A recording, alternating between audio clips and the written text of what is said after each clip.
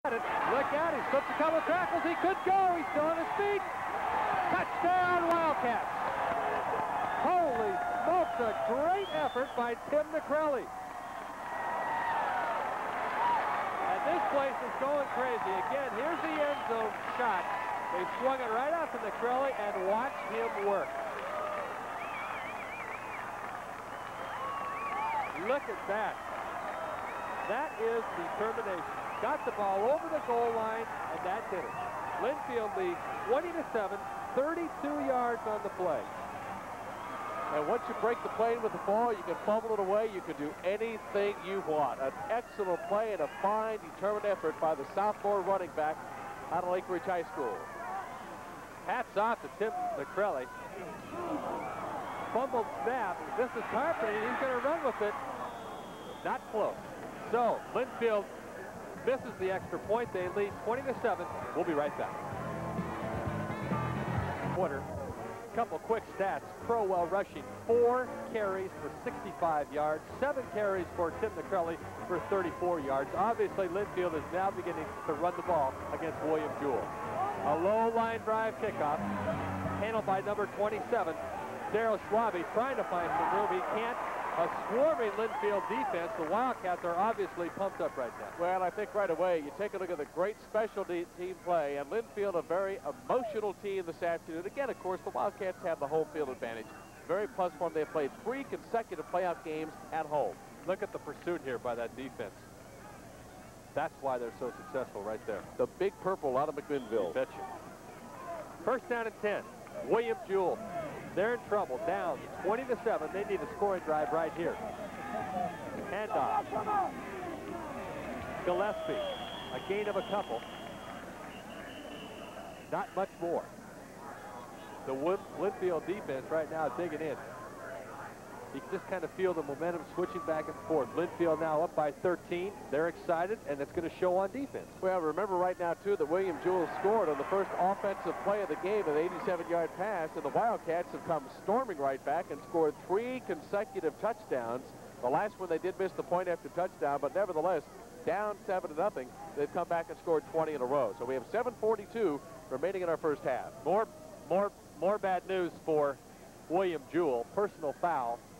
And that's going to put them back deeper in their own territory. Remember last week, Linfield was down 9-0 to Westminster, came back, scored 37 unanswered. Well, I'll tell you, Linfield just sometimes gets off to some very slow starts, but the Wildcats come to play, and at the end of the game, the bottom line is who scored the most points, and so far this year, Linfield undefeated.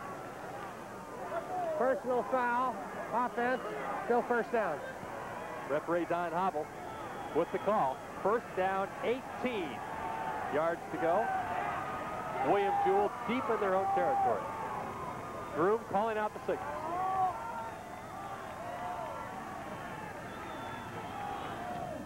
Handoff to the left side of the line. That's Steve Hodges. Again, good help on the Linfield defense. You always see 3, 4, 5 players around the ball. And that is called pursuit with a capital P. Excellent team defense. Gain of 6 on the play, second down and 12. We're approaching the 7-minute mark here in the second quarter. Linfield leads 20-7.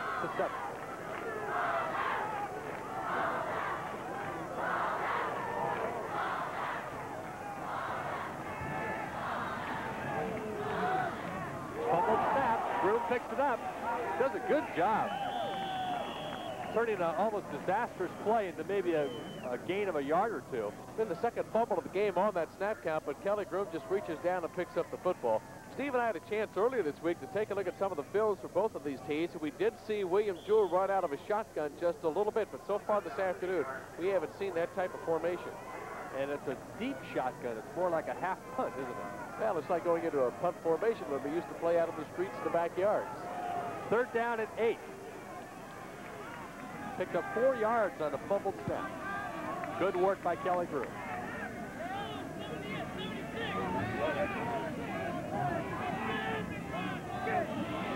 Straight back goes Groom. Pass out in the flats, incomplete. Intended for number. Fumbled snap. Groom picks it up. Does a good job turning an almost disastrous play into maybe a gain of a yard or two. Been the second fumble of the game on that snap count, but Kelly Groom just reaches down and picks up the football. Steve and I had a chance earlier this week to take a look at some of the films for both of these teams, and we did see William Jewell run out of a shotgun just a little bit, but so far this afternoon, we haven't seen that type of formation. And it's a deep shotgun. It's more like a half punt, isn't it? Well, it's like going into a punt formation when we used to play out on the streets in the backyards. 3rd down and 8. Picked up 4 yards on a fumbled snap. Good work by Kelly Groom.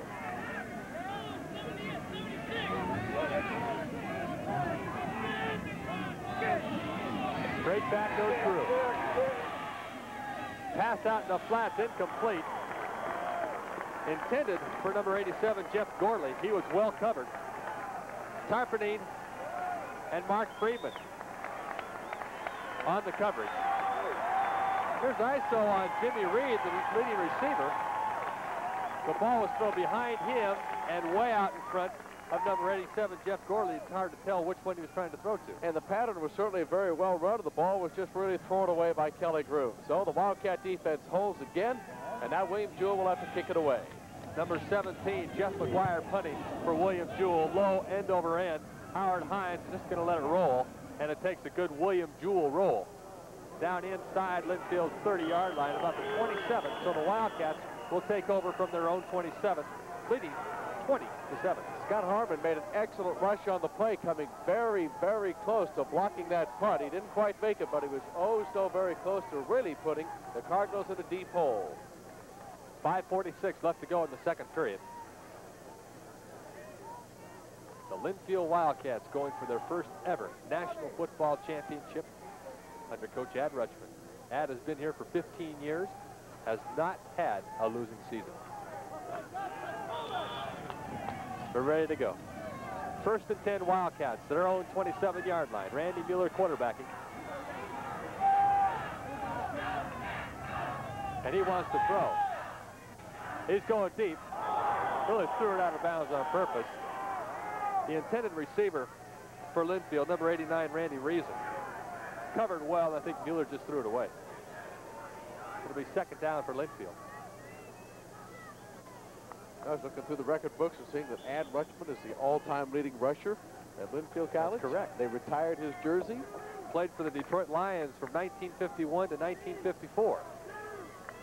Also doubles as baseball coach. I guess we could say he triples. He is also the athletic director here at Linfield, and a highly respected man both on and off the field. Ad Rutschman. Mueller to number 26, Terry Holmes.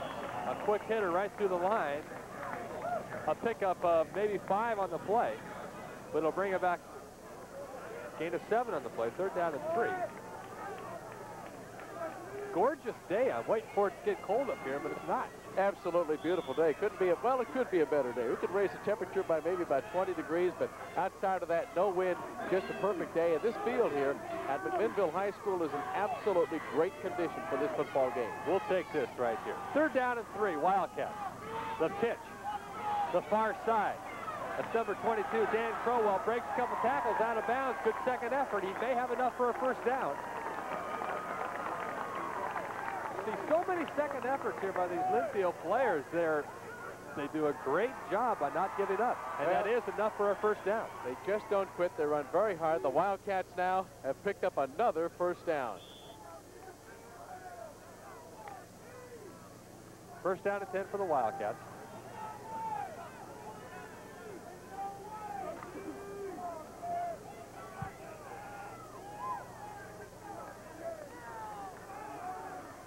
Ball spotted at the 42-yard line. We have some movement on the play. Penalty markers down. Let's go down to Steve Wick. Steve, after a shaky start, the Wildcats are now brimming with confidence. After McCrelly's touchdown, I talked with tackle Steve Krause. He said, hey, we can do anything to these guys. So the Wildcats really think they've got it going now. Okay, Steve, thank you. That's that confidence right there. That's what a couple touchdowns do for you, huh? 4:57 remaining in our 1st half. 20-7 our score now. Linfield leading William Jewell College, and I know Ad and company would love to get one more score on the board before we break for halftime. Dead ball, illegal procedure, offense, still 1st down. 1st and 15. Linfield has the ball on their own 37-yard line. 4 minutes, 50 seconds left to go before we reach halftime break. Mueller, the quarterback. Freeman, and this is Terry Crowell. Crowell off the right side of the line. Pick up maybe 3 on the play. Pick up a 4 now officially. Second down, 11. The Wildcats are leading 20-7. They were down 7-0 early, and they've scored 20 unanswered points.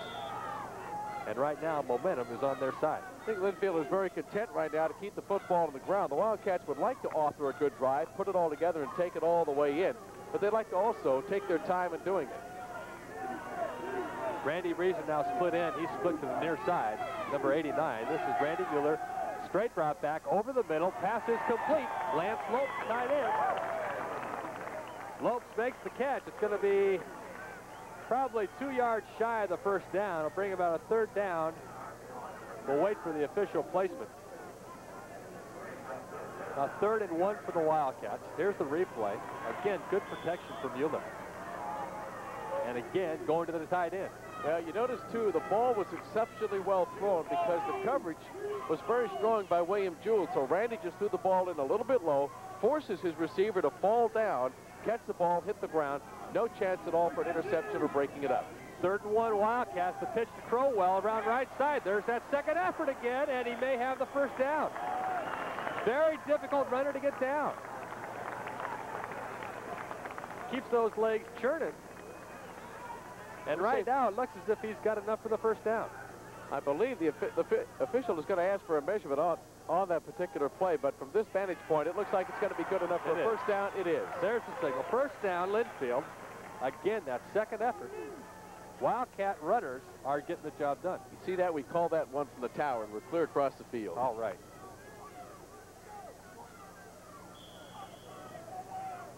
Clock is running. 3 minutes, 15 seconds left to go in the second quarter. Linfield leads 20-7. They have the ball now in William Jewell territory at the Cardinals' 47-yard line. Randy Mueller, the quarterback. Freeman and Crowell, the running back. The handoff to Terry Crowell, and he is stopped. I'll tell you, Jan Redmond, number 53, just jumped all over Linfield on that particular play, and that is a great defensive play. We were talking earlier in the game about some very strong play on the interior line on the defensive side. There was evidence of it right there. A perfect example, and of course the potential is there. You can see why William Jewell is tough on defense, especially against the run. A loss of a yard on the play. Second down, 11 on William Jewell's 48-yard line. The handoff goes to number 26, Terry Holmes, around the far side. Holmes brought down. Not too much on the play. Wildcats, we've seen that play, that similar play now about 4 times today. I would not be surprised to see Linfield start going to the air a little bit more. Now, pretty much they've concentrated on the ground, and William Jewell is keying on the rushing attack, so maybe look for Linfield to go to the air. On this down, they'll probably undoubtedly have to. 3rd and 11 situation coming up for the Wildcats. No gain on the play. Look for the pass, and Mueller has had success through the air. Randy Reason is split to the near side. Holmes slot left. Back the pass goes Mueller. Again, great protection. Swings it out to Freeman. Threw it a little behind him, incomplete. Tried to swing it out to fullback Mike Freeman. Threw it behind him. 4th down, 11. Wildcats will have to punt. Only 1:48 remaining in our first half now. If you've just joined us on the broadcast, the Linfield Wildcats, this is the title game. NAIA Division II leading William Jewell out of Liberty, Missouri, 20-7. Greg Hodgkinson will punt for Linfield. Back to receive number 27, Darryl Schwabe, and number 41, Paul Taylor for William Jewell. Good snap to center. Penalty markers down on the play. A great punt by Hodgkinson. Fair catch signal. Ball takes a bounce into the end zone, but we do have penalty markers on the play. We'll have to wait for the call. The question right now, did Linfield draw William Jewell offside? If you take a look at that play, you'll see that the Cardinals jumped right off sides, but maybe the Cardinals were drawn offside. The officials are just talking about it right now, down about the 40-yard line. There's the replay, and you see the punt by Hodgkinson. Into the end zone. And they will call the offsides against William Jewell, so the Cardinals were not drawn off by the Wildcats.